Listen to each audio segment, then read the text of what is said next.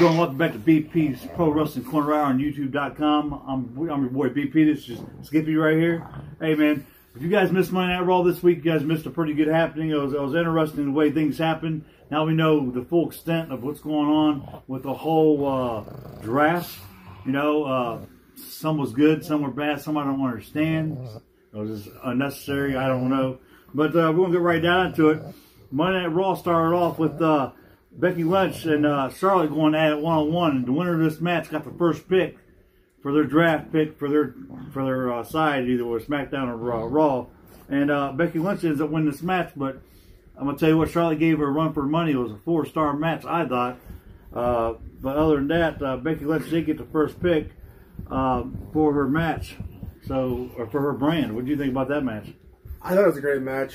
I would give it 4 stars as well. I love that these two ladies can always have these matches together and somehow make it different, make it entertaining. Absolutely. It doesn't get stale for some reason. These two girls got chemistry, really good chemistry together. My favorite part of the match was Charlotte, had Becky pinned. She kicks out at 2, sits up, starts laughing, because what's it going to take? What's it going to take to beat the man? And that's what happened. She started laughing, and she messed around too long, and Becky rolled her up and gave her a pin there. Yeah. So that was interesting. Now, next thing up was round 1 for Raw here. Now, we knew this was going to happen automatically. I don't know what's going on with this, but I wish they would have changed the champions up, but of course they didn't. Seth Rollins, he ends up going to Raw. He's the Universal Champion, as you guys know. And Brock Lesnar, WWE Champion, ends up staying on SmackDown for Friday nights. So that was an interesting pick there. Round 1 still, the second pick for Raw was Charlotte Flair, the Queen. So that was a good pick for Raw. And, of course, the New Day, all 3 members of the New Day got picked for SmackDown Live. And speaking of Charlotte Flair, her man Andrade with Selena Vega stays right here on Raw. What do you think? I like the first round for both sides. I think I'd have to give the edge to SmackDown because you get the New Day. I mean, that's 3 guys, 3 awesome guys. One that just lost the world title. Yeah, but a lot to be expected. Seth Rollins being with the man. They're not going to be separated. And yeah, there you go. And also, if you guys remember, Raw gets more draft picks on a round than SmackDown does. But I think it's going to be evening out because, as you see, you got 3 for the price of 1 for the New Day and SmackDown. Anyway, next up, Charlotte Flair's man, Andrade, was Selena Vega, and so we're going against Ali. For this match, I gave it 4 stars. It was high-flying. It was really great, entertaining action. Andrade does take the win here. Of course, the help was Selena Vega. Yeah. I give it 4 stars as well. The Zelina Vega factor is always awesome. It's great to see her jump and do those hurricanranas and all those things that she does to these men. And both these guys have high potential. Just a great match and entertaining. Absolutely. I mean, these guys are, again, just the chemistry. Round 2 coming up for Raw and SmackDown. Kabuki Warriors get drafted over to Raw. As you guys do know, they are the WWE Women's Tag Team Champions now. I thought that was a good pick for Raw. And then turns around, you got Daniel Bryan getting drafted over to SmackDown. Now, that's interesting. See Daniel Bryan over on SmackDown. Then, of course, Rusev over on Raw. As you guys do know, Bobby Lashley and Lana is over on Raw. So, there you go with that. SmackDown, the new and improved Bayley, the SmackDown Women's Champion, of course, gets picked for SmackDown. Aleister Black over on Raw. And, of course, if you guys do know, if you guys don't hide underneath the rock, Zelina Vega and Aleister Black are married, and of course they're on the same brand. So if you see there's a little something going on here, if you guys are paying attention. Next up, your Raw Tag Team title match, man. The Viking Raiders are going against Roode and Ziggler here, the champions, but not for long because the Viking Raiders are new tag team champions for Raw. And I gave this match 4 stars. That was solid card hitting and good this was. What do you think? I give it 4 stars as well, actually. I love the Viking Raiders. I wish they would have kept their name because I felt like that killed a lot of their momentum coming up.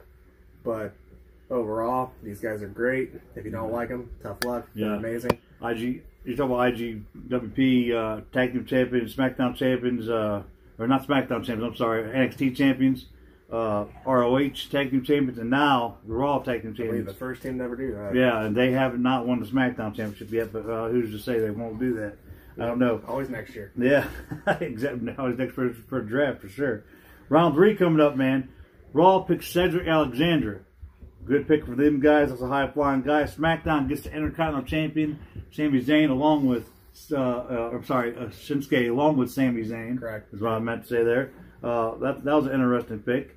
Humberto Carrillo, if you guys don't know who he is, 205 Live star. I'm not too, I don't really know who he is. I've seen maybe one or two of his matches, but Monday Night Raw picks him up. So we have to see what happens there.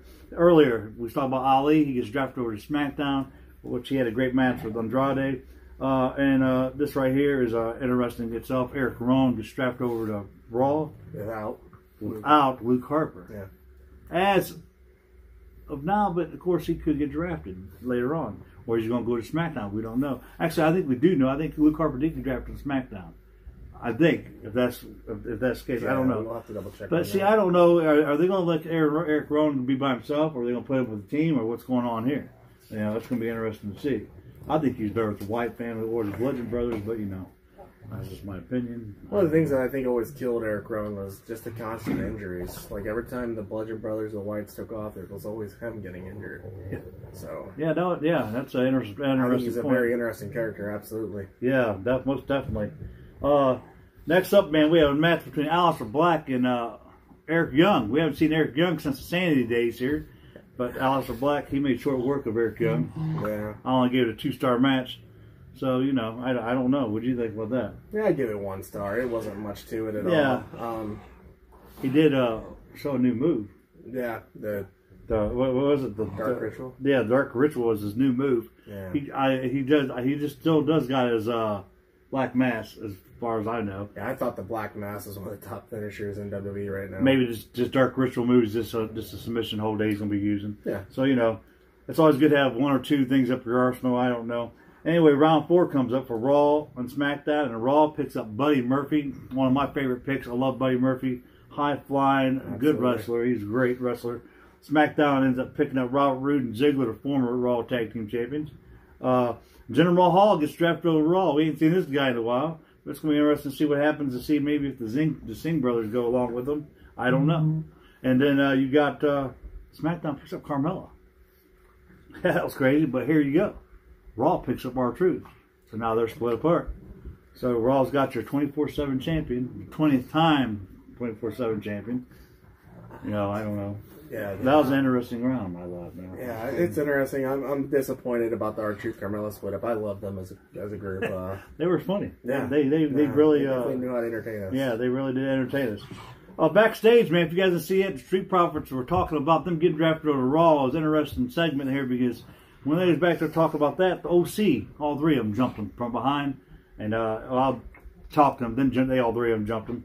But after that, the Street Profits says, "Look, we want a match next week. Us 2 versus you 3. We'll find a partner." So it's gonna be interesting to see who the Street Profits pick. I think you said maybe Ricochet. Yeah, I'm thinking Ricochet just because of the history with AJ Styles. I don't think that feud's done yet. And they were fighting for a little bit for the United States Championship, so that would be interesting there. Again, with here we go, Ricochet going at Shelton Benjamin. I gave this match 3 stars. Ricochet does end up picking up the win. I like both these guys. Shelton Benjamin's very athletic, and he does his thing in the ring. Too bad he hasn't been getting more opportunities since he's been back. Yeah. But when you got a main roster that's full, it's hard. It's something like people get lost in the shuffle, man. Yeah. You know. So it's that's what it is, honestly. Right. My thoughts as far as the match goes, I would say about 2.5, 3 stars as well. These 2 guys are great performers. I think that they should be given a little bit more time, maybe a better build-up. Yeah. And throw these guys in a ladder match, and they will tear the house down. I totally agree with that. Next segment up, man. It's the whole Bobby Lashley Lana thing. I'm not understanding. I bet it's funny. It's interesting to see what's going to happen with now that we knew that Russo was going to get drafted over to Raw with them. Yeah. So where they're going with the storyline, I'm not too sure. It's definitely edgier, back to kind of... Yeah, it does remind me back of the old PG era, or the it's kind of like some Val attitude. A little attitude here. Yeah, Val Venus. There you go, right there. Next up, Jerry King Lawler hosting a contract signing between Braun Strowman and Tyson Fury here for Crown Jewel coming up on the 31st at 1 p.m. If you guys don't know about that. That's going to be interesting to see. Tyson Fury is looking at getting one hell of a payday here with the $10 to $15 million we're talking here, guys. Yeah. So I don't know if this is going to be sort of like the whole Big Show, Mayweather type deal. I don't know what they're going to do with this, man. Yeah, I don't know either. I'll say at first I wasn't a huge fan of it, but I believe that this Tyson Fury, he's bringing a lot out of Braun Strowman. Yeah, I think Braun Strowman's giving some of his best mic work right now. It's definitely entertaining, and I'm wanting to know what's going to happen. It's going to be interesting to see what happens there in Crown Jewel. Well, I'll talk about that a little bit later. Round 5 coming up. An injured Samoa Joe gets drafted over to Raw. And you know what? I like this pick for Raw because I like Samoa Joe. It's about time. We're going to see what happens here. Maybe we'll give him some more opportunities here for on Raw. I don't know. SmackDown turns around and they enlist a A-lister, The Miz. Great on mic, great wrestler. You know, we all love The Miz. Fantastic. Akira Tozawa gets drafted over Raw. If you guys don't know who he is, you live on the block. This dude's a high-flying 205 Live star, which I don't know what's going on 205. I think, as far as I know, they probably canceled it. I don't know what's going on with it. Yeah, it's done for. Yeah, I don't know. That's why we got like all these high flyers getting drafted over Raw and SmackDown, and some even going to NXT, maybe even NXT UK. So we have to see what happens here with that. We just talked about this guy earlier. Shelton Benjamin gets drafted over to Raw. You know, that was a good pick for Raw. My boy King Corbin gets drafted to SmackDown. I like that pick for SmackDown because whether you like him or not, he's entertaining and he's probably the best heel they got right now. Who knows what they're doing with Kevin Owens? But at one time, Kevin Owens is probably the best heel. Yeah, absolutely, especially in NXT. Exactly. Yeah. The thing I don't like about this draft around here is some of these guys should have been taken way earlier. Way earlier. I guess Samoa Joe dropping because of his injury, but The Miz? Yeah. King Corbin? Yeah, exactly. King Corbin should have been drafted, I think, way up there. You know. Some of these are your top talent guys. Like you said, Baron Corbin is your top heel, and he's a 5th rounder. Speaking of that, you got 6th and final round right here coming up. I'm going to tell you guys about this in a minute. But before that happened, Buddy Murphy went one-on-one with Cedric Alexander here in a high-flying, hard-hitting match. Every time these guys get in the ring, you know they got chemistry. I gave it a 4 stars. Because if you do remember, last time Buddy Murphy did win the match, and he did win the 205, I think it was the Cruiserweight Championship in his hometown at the time. But Buddy Murphy did pick up a win again. This guy's a star, man. I'm telling you. I think both of them are stars. Yeah. And I read that Paul Heyman, who's running Raw right now, is a big fan of these guys, and he should be. Yeah. I'm a big fan of these guys. So absolutely. Next up, man, is your 6th and final round for the whole draft that was televised anyway, that we know. And as you were saying earlier, these guys, I don't understand why they wouldn't pick sooner. You got Rey Mysterio getting drafted over to Raw. Rey Mysterio. Former world champion, Royal Rumble winner. Rey Mysterio, he is a legend, back from WCW, back ECW, you know, he's been all over. Lucha, Underground, it's crazy. Next up, Shorty Gable gets drafted over to SmackDown.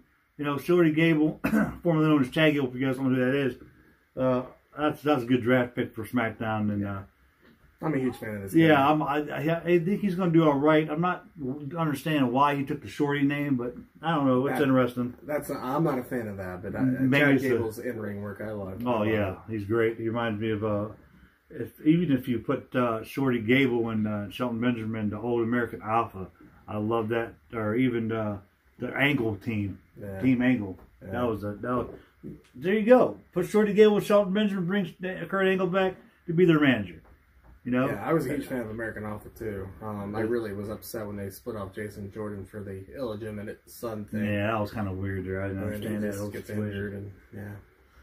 Next up, Raw drafts my boy Titus O'Neil, Titus World Slide. If you guys don't know who this guy is, he's awesome. He's usually backstage, Titus Catering, but he's won a couple awards too. You know, for the great stuff he does outside of the WWE. So that was a pretty good pick for Titus O'Neil to go to Raw. Hopefully they can actually do something with Titus now and give him a chance, give him an opportunity to see what he can do. SmackDown drafts Elias. I like Elias. I've always liked Elias. So that's a good pick for them. And, of course, the last pick for Raw, Liv Morgan. And last pick for the televised draft as well. Yeah. You know, I thought that was a good round. A lot of good value there. Elias falling simply because, hey, he broke his ankle. You don't know what you're getting when he comes back. Totally true. And speaking of Liv Morgan, where's Ruby Riott? I think they broke the Riott squad one up. Sarah Logan.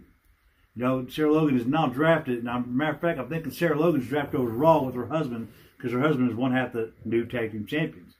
Yeah. So, but what's going to happen with these girls, you know? Ruby Wright was not drafted. We got a lot of people that hasn't been drafted. Nia Jax, you know. Probably due to injury on both those women, honestly. Where's Ember Moon at? Where'd she go? She just got injured as well. So. See? I'm saying, so these injured superstars are out. Might not get drafted, but they will sooner or later, as soon as they are able. But we don't know what show they're going to be set up for a good surprise return, that's for sure. Exactly. Next up, the Firefly Funhouse. Seth Rollins went looking for Bray Wyatt. He found him. He found the Firefly Funhouse and he burned it down. The Kabuki Warriors. I did that for a reason, because I'm gonna get in that in a minute. But the Firefly Funhouse, Seth Rollins ended up burning it down, and the only reason why I skipped the other match, because that other match was the main event. And so what happened there? I kind of switched by accident. So, but yeah. So if you guys didn't see that, Seth Rollins did burn down the Firefly Funhouse. I don't know why. I don't know what's going on with the storyline. I like the Firefly Funhouse. I like the whole Bray Wyatt thing. I don't get it. I don't know. I like the Firefly Funhouse as well. But it does have me curious. Where does it go from here? Bray Wyatt is great at evolving.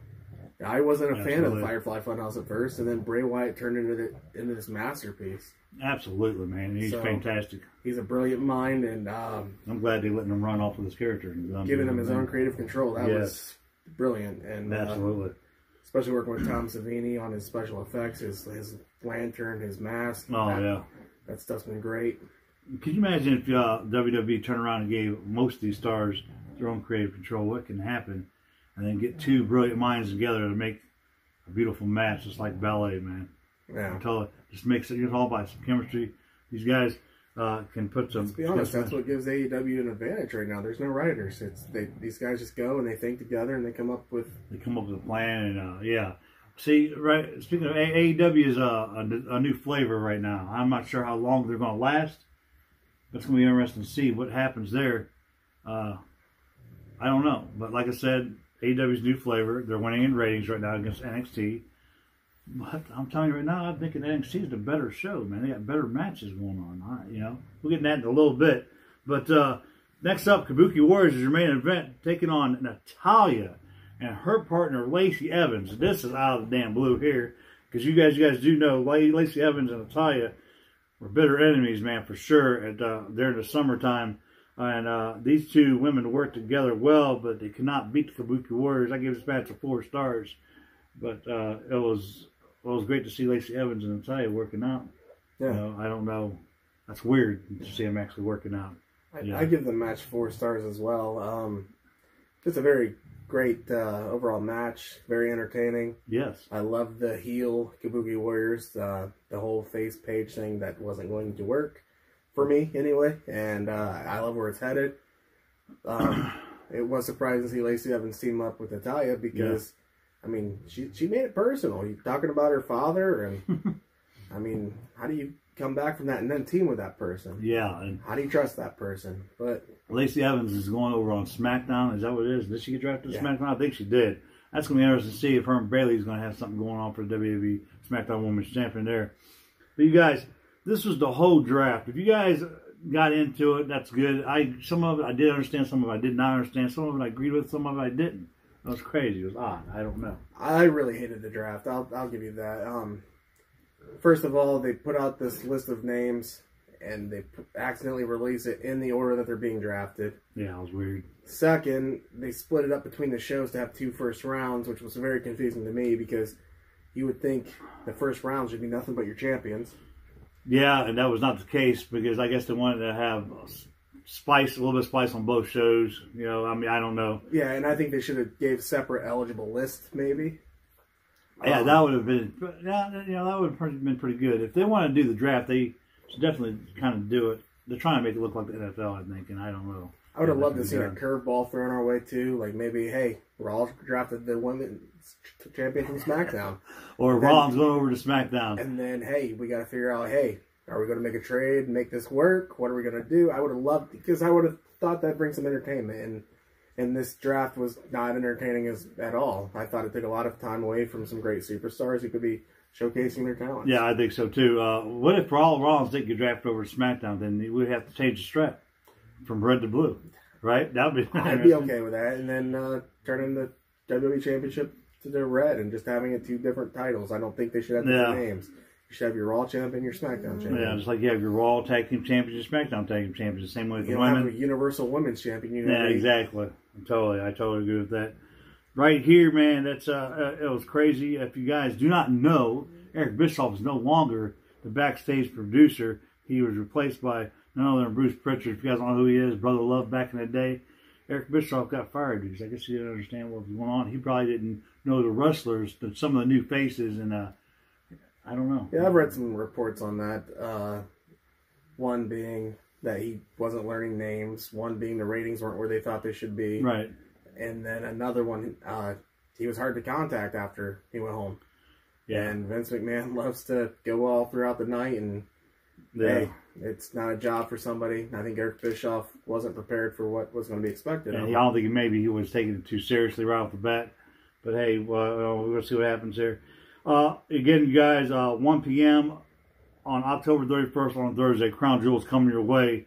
And we got a couple matches here. We got, of course, Seth Rollins going one-on-one against Bray Wyatt in a Falls Count Anywhere match, I guess, for the Universal Championship here. I don't know what's going to happen there. It's going to be interesting. We'll make a video about that. I'm disappointed about that. I'll tell you this right now. Yeah. Hey, we just had a brand split, a draft, and you have Bray Wyatt from SmackDown facing Rollins for the Universal title. That should not be the case at all.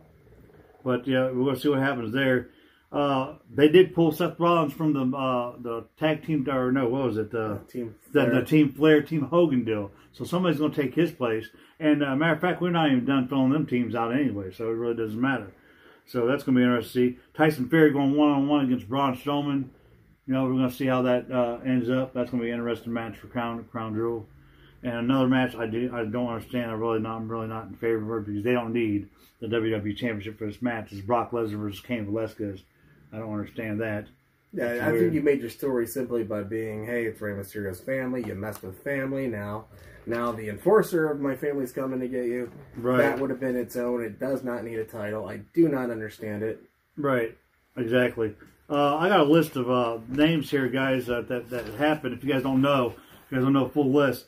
Raw ends up picking up EC3, Eric Young, Sin Cara, Becky Lynch, the OC, Drew McIntyre, Randy Orton, Ricochet, Bobby Lashley with Lana, Alexa Bliss, Kevin Owens, Natalya, the Viking Raiders, Nikki Cross, the Street Profits, Seth Rollins, Charlotte Flair, Andrade and Vega, Kabuki Warriors, Rusev, Aleister Black, Cedric Alexandra, Humberto Carrillo, Eric Rowan, Buddy Murphy, Jinder Mahal, R-Truth, Samoa Joe, Akira Tozawa, Shelton Benjamin, Rey Mysterio, and of course Liv Morgan and Titus O'Neil. Now SmackDown side, Apollo Crews, Drew Gulak, Heath Slater, Tamina, B-Team, Roman Reigns, Bray Wyatt, Sasha Banks, Braun Strowman, Lacey Evans, The Revival, Lucha House Party, Heavy Machinery, Brock Lesnar, The New Day, Daniel Bryan, Bayley, Shinsuke Nakamura, and Sami Zayn, Ali, Robert Roode and Ziggler, Carmella, The Miz, King Corbin, Shorty Gable, Elias. These are the names that were televised. Well, some of them weren't, but we found where they were going. And, free agents we already talked about. We talked about Tamina. Or not Tamina. We talked about, Ember Moon. Yeah, Cesaro, Ember Moon. All these guys has already got places now. Some are going to Raw, some are going to SmackDown. You thought Cesaro was going to NXT. Yeah, I really did. So, AOP, where are they going to go? Dana Brooke, Zack Ryder, the former champions, Zack Ryder and Kurt Hawkins, former tag team champions. You got No Way Jose, Drake Maverick, Fire and Desire, my girls. Where are they at? Another of my girls is the Iconics. Sarah Logan, we talked about her earlier. Naomi, the Usos. What's going to happen with these guys? Maybe this ain't got a storyline for them. We talked about Luke Harper earlier. So, Now, with the Usos and Naomi, I think some legal troubles are going to keep them away for a while. Just like Jeff Hardy. They should be punished some way, and to release them and let them go to competition isn't quite fair either. Yeah, I don't think so either. So you got like Mojo Rawley, a lot of these guys we don't understand or know where they're going to go. But and one more thing on your list, Alexa Bliss and Nikki Cross were traded from Raw to SmackDown. There you go. That was the big trade that happened. But Raw didn't get no one back.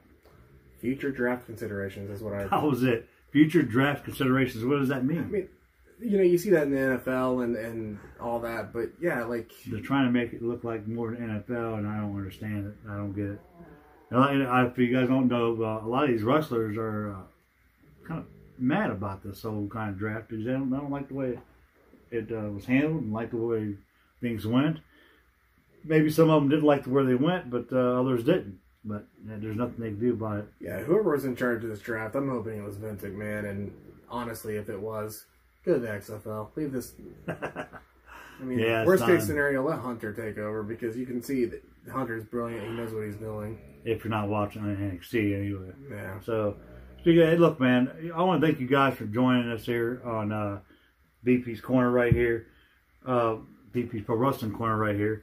Yeah, but until next time, we're going to be right back here for your NXT and your AEW reviews. We'll probably be here for your Crown Jewel pickup, you know, get all in all of that.